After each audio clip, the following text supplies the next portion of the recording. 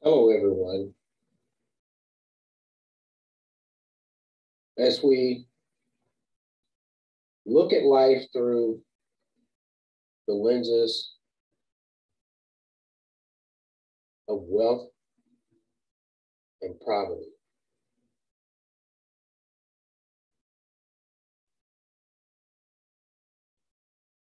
several people have not experienced being poor to the point of not having anything.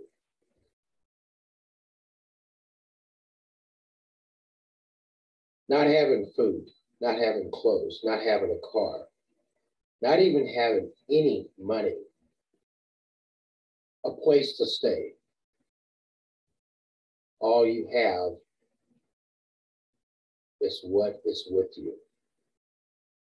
No material possessions to have or sell. No means of work.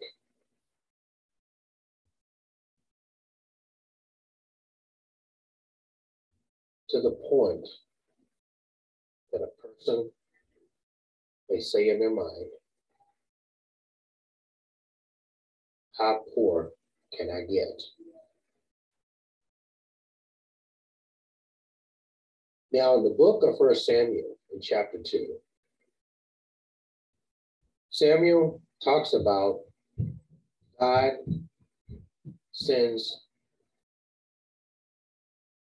poverty and wealth. So the Lord has a range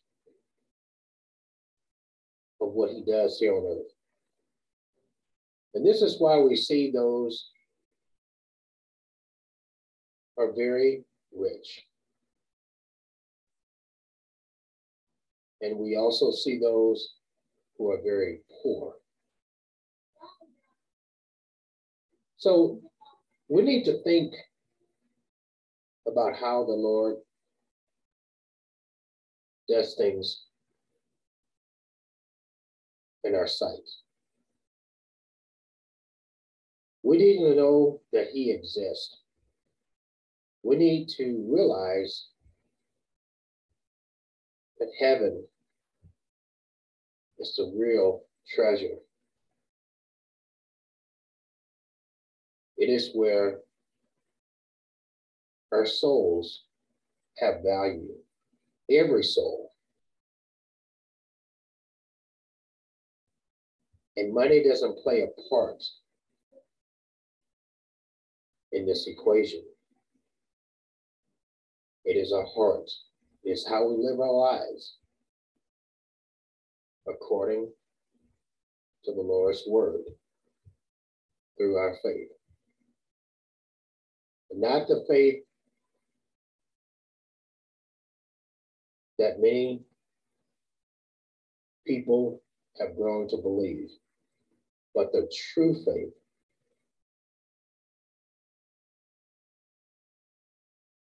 from living in the ways of the Lord's teachings and believing in him,